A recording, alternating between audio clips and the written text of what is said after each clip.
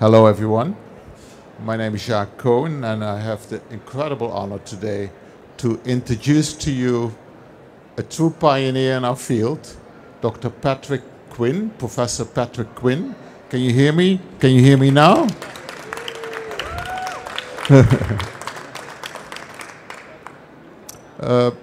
You all know Pat Quinn. There's some things you may not know, depending on age and experience. And so very quickly, I'll give you a short history of Pat and what he has done for our field. And we will run in the millions, as you will see shortly. So first of all, he's Australian, in case you wonder where the accent came from, okay? And I'm from Brooklyn, okay? So he worked with all these people and a lot more. So I didn't want to bore you with everybody he has worked with, but these are some very important and talented people who've made changes to our field. On the top, he worked with Anne McLaren, Leslie Whitten, David Whittingham, and his PhD supervisor was a man called Ray, or is a man called Ray Wales, who is now in his 80s and still active in Australia. He has two career spans, an Australian career and an American career. And the guys on the bottom have given me information on his Australian career, and all of them had in common that they said, and then in 1985, 86, he moved to American, and it's just an American story. So that part, I don't have too many details on, but of course I was part of it. So it's not that difficult. So the information comes, in case you want to blame anybody, mostly from Ian Pike and Ray Wales and Matt McKee. Okay, Matt. That's where the information comes from. And of course, there's a lot of literature to go with it. So it's a very rich background. But those are the people you worked with. You had PhD students, Jim Stanger and Chris O'Neill were a couple of them. You had more. These characters are well known to me, and I think to many of you. They're still in Australia. Bronte Stone and Richard Masters was the group you worked with when you moved to the United States. This was in 1986. It was a massive event that occurred because a very important group in Australia with John Caron, Dr. John Caron, and Bronte Stone and Pat Quinn, they moved to the United States. They joined the group at Cedar Sinai in LA. I hope I got that right. And Richard was there. So Richard and John became the medical directors, and Bronte and Pat would run the lab. And that at the time was the most influential group on the West Coast. So a little background here. He has had 3 careers. Most people are happy to have 1 career. Some are very, very lucky to have 2. Pat has had 3 careers, okay? The first one, he has had an academic career. Most of that officially took place in Australia, but he's always stayed an academician. He's always been interested in the human embryo physiology, human embryo development, how to improve things, how to understand what goes on during in vitro fertilization and embryo development. So he's always been academic, and still is. His second career is a clinical IVF career. He's run labs, he's set up labs, he's done consulting, still does consulting. And so he's a clinical embryologist and a lab director. That's his second career. And his third career is that he is a product developer. And being here at the Cooper Surgical booth, that's one of the main reasons we're standing here, because of the product development that he has done for not just Cooper, but companies before that, and also for his own group in the late 80s, early 90s, I think. He was the first really to produce culture media commercially, and removed an enormous headache from all of us, because we had to produce our own culture media, like we didn't have enough stress, okay? So you have to produce your own culture medium. For some reason, we believed the stuff only would last 10 days or 12 days. So every 10 days or so, we made culture medium. But barely had any validation methods available to us in that short time span that we put the culture medium back in the lab. So thanks to Pat, he took a major headache away from us, from people in the laboratory. Of course, others have followed very quickly. Here he is with a 2-cell embryo. 3 major achievements. There have been many achievements in his career, but there are 3 that are sticking out and that are major. Human tubal fluid. The audacity to call it human tubal fluid is just amazing. It shows commercial talent. It's incredible. Never been criticized for it. Wonderful. Human tubal fluid. Why wouldn't you use it? That's what we want. We want to culture the embryos in human tubal fluid. So certainly I did, many of us did. And it's been a constant product. It's still in use today. About 12 companies that make it. It's wonderful. Anybody here who drank it? Have you ever drank human tubal fluid? Michael? Come on, you must have. I know you. You must have drank some human tubal. Well, I did. You drank, yeah, Kathy Miller did. It tastes like sweet Mediterranean, okay? Human tubal fluid, since 1984. First paper, 84, and then a clinical paper, I think a year later. He was the first to do the mouse embryo assay, okay? That's major, and that was years before anybody else started doing this. He was the first to point out in an 82 paper with David Whittingham, I think, was on it, to point out that you could use this as a quality control tool, and said it this way. He said, this is a quality control tool. And he said, but if you start with the 2-cell, it's not as sensitive as the first cell stage. This is something people don't know. It becomes inherent to a field.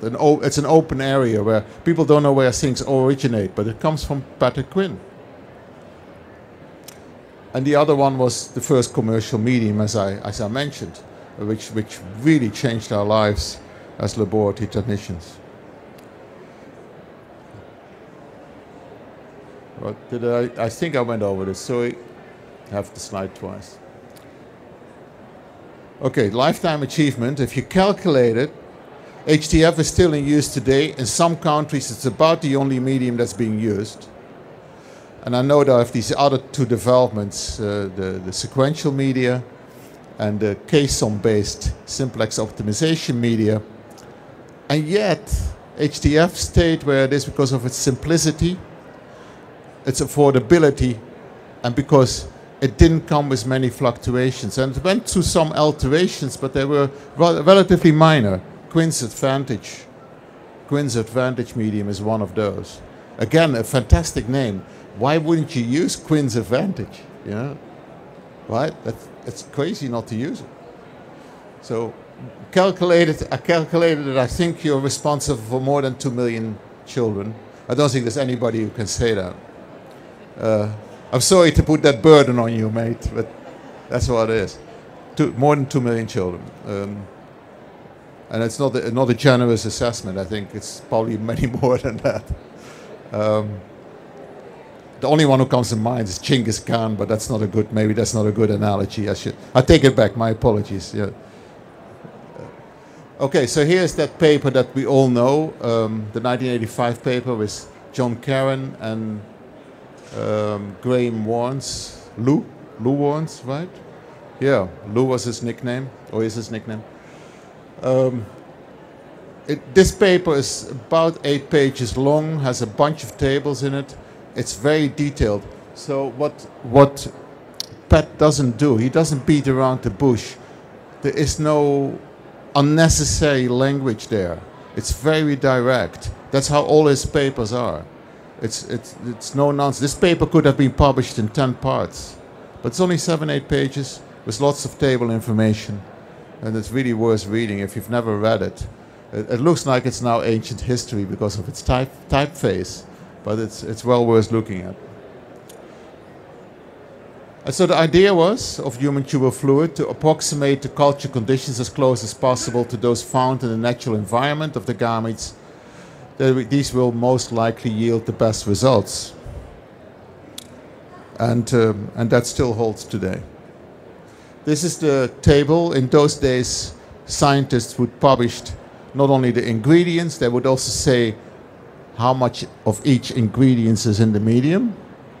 And people have gone away from this model very sadly, for good reasons probably, but it's not what Pat and others would do in those days. So it would give you the millimolar, 12 ingredients. At least 3 or 4 of those were kind of standardized. So we're looking about a very simple solution, but with major changes compared to the solutions that were available before that, particularly in potassium. There he drove a completely new trend, as well as glucose. So because this is an example from a manufacturer, as they publish HDF now, which is, HDF is water. That's why I ask you the question, did you drink it? Because it is water with some flavor attached to it. It won't hurt you. You can get bottles right now, right? You guys have bottles here. And you can see all the ingredients are less than 1%. It's kind of interesting. So just my last remarks. This comes from everybody I talk to and people who send me emails and information. A summation of what they think about Pat. Kind-hearted, incredibly funny, but in a dry sense, very Australian. Lover of learning. He really likes, he goes to as many lectures as he can in meetings like this. And if you have him in the room, he asks the best questions. All right, until now, this is the man who asks the best questions. And he goes straight for it and direct and to the point, incredible thinker. He's secretly in displeasure, meaning that he will not show if he is not agreeing. He will not show it easily. He's very even-mooded. And he's meticulous, adventurous, and a deep thinker. And with this, please give him an applause, right? Standing ovation. Not many people get a standing ovation.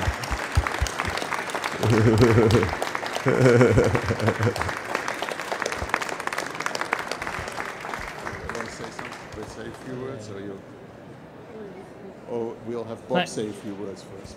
Okay. Thanks, Jacques. Everybody, my name is Bob Auerbach. I'm president of Cooper Surgical, and I'm so happy to be here today with my friend Pat Quinn. I joined the company in 2005, and at that time, IVF was actually a fairly small part of Cooper Surgical. We were really an OBGYN company. And when I joined as a practicing obstetrician and gynecologist, Pat was the guy that kept me from looking stupid when I was starting to look at various new applications for IVF. Well, I might say that Jacques, he sometimes didn't hide his displeasure when I announced some of my thoughts processes, but he was truly my mentor. And in many respects, as you look around Cooper Surgical and we've built this incredible business, it really is in direct relation to the vision that Pat had. Unlike Jacques, I've never tasted human tubal fluid, and Patrick has never pushed me into tasting tubal fluid. But what he did is encourage us as a company to seek the best, to ask the best, and to demand the best of our overall product portfolio. So it is with the deepest gratitude, Patrick, as a company of Cooper Surgical, we wish to thank you for all the contributions you've made to us as a company, to IVF as an industry, and as Jacques turned out and highly pointed out, to certainly north of 2 million patients. So congratulations, well earned, and best wishes, my friend. Thanks, Bob. Appreciate it. And as a small token of gratitude from the company, we wish to present you with this gift. Thank you so much. Thanks, mate. Well, thank you very much, everyone. I appreciate everything that you have helped me to do in my life, because it's only one day at a time. And having now realise that I can still contribute, which I'm doing right now. And I really love the fact that one of my daughters has helped me. That's Joanne Quinn. I've forgotten. It's a real bitch getting old, I'm afraid. What the hell? You've only got one day at a time. That's what I've got. Thank you very much for being here.